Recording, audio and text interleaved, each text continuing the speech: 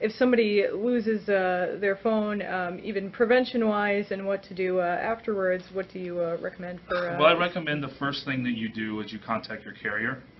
Let them know that your phone is either lost or it has been stolen. At that point, we will disconnect, suspend the service, and we will put it on what's called a lost stolen list. At that point, the phone will no longer be able to be used. So that way, somebody can't just walk into a carrier and activate it. It'll be on the lost stolen list. Okay, and so some preventative steps beforehand. Are there suggestions for that?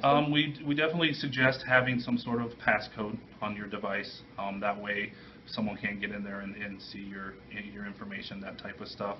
And then we definitely recommend having a backup of some sort on your device, whether it be to a computer or to one of the cloud-based programs that are out there.